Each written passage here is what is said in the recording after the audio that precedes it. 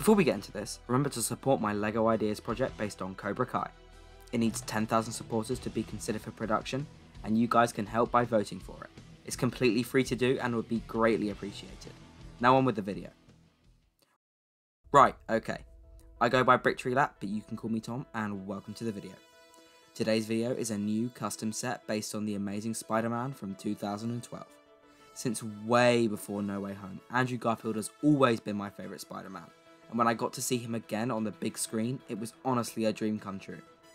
I also saw a creator by the name of CM4Sci on Instagram create a series of sets based on the Sam Raimi Spider-Man films, which has really inspired me to make this set.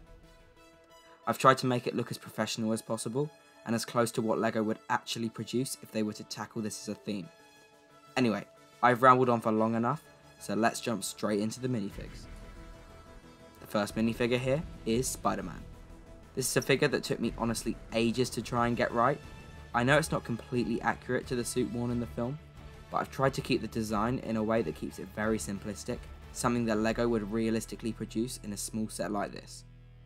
Nonetheless, I'm really happy with how this came out, and making a LEGO version of that amazing Spider-Man suit with the yellow eyes has been something I've wanted to do for a while now. And the other figure in this set is the Lizard. Thanks so much to LEGO Mega Artist for designing this figure. He's once again done an insane job with this, and his work just keeps getting better and better. I'll leave the link to his Instagram in the description, so definitely drop him a follow. His work is honestly on another level when it comes to drawing, and this figure is no exception. That face print is just perfect for the guy, and I love the way it has come out.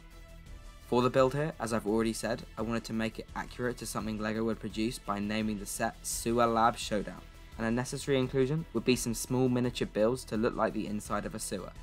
Here I've also added a yellow ladder and a brown drain pipe to add to that effect. As well as this, I've included a spider web with Peter Parker's camera attached to it, just like in the film, which was a nice little addition in my opinion. The other half of this build consists of a large rounded end to a sewer pipe for the Lizard to emerge from, as well as a small table with lab chemicals and equipment that Dr. Connors would have used before his transformation.